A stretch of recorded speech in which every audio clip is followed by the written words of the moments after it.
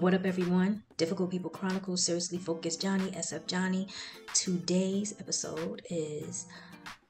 Well, I can't seem to get it together sometimes. Today's episode is called Show Me My Enemies. One of the things I've been doing ever since I was younger is I would pray to God and I would say, you know, if I didn't have warning signs or I just felt some kind of way about a person and I wasn't too sure, I would pray and say, God, show me my enemies. Then I would pray that my heart is protected. Because when God shows you your enemies, he's going to show you your enemies.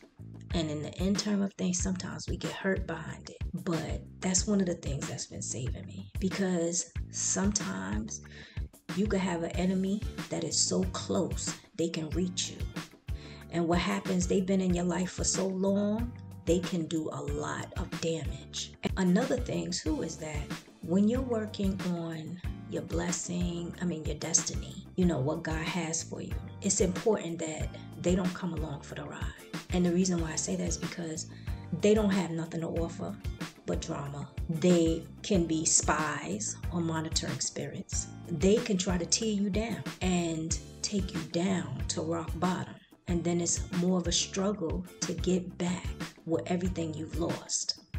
And sometimes there's hidden lessons being around them that you're not paying attention to. And they're not warning signs, they're lessons. Like, for example, a lesson would be, you know, this person is always talking a lot about other people. Just talking. And then one day you just catch them in a lie. It's not about you. You think it's harmless. But you got to ask, why is this person always talking so much? And the lesson is, if they're going to talk about other people the way they do, they're going to talk about you.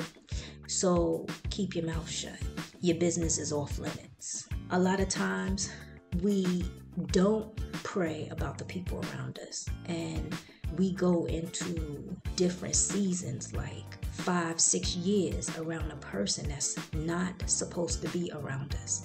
And we're looking like, why are we not moving forward? And sometimes it's because you're around that person with negative energy. That's why one of the things when people say to me, oh, you can't keep cutting all sorts of people off and this and that. I'm one of those people, I give people so many chances. I give them so many chances in the past. And I realized as I got older, a lot of these people are not coming with me. They just not. They not ready. They do more damage than damage control. You know? They cause more headaches. And a lot of times they do stuff that could be prevented. So I just had to, like, every now and then when I'm around a person and I don't know, my spirit feels some kind of way about them, like they're talking and what they're saying is not adding up. I go behind the scenes in my home, pray, meditate, and I ask God, show me my enemies. Whatever he reveals to me, so be it. That's going to be my next move, you know, meaning that I pray to him and, you know, God, what should I do next? And he tells me and I'm out. I don't concern myself with their feelings because they weren't thinking about my feelings when they were doing stuff behind the scenes.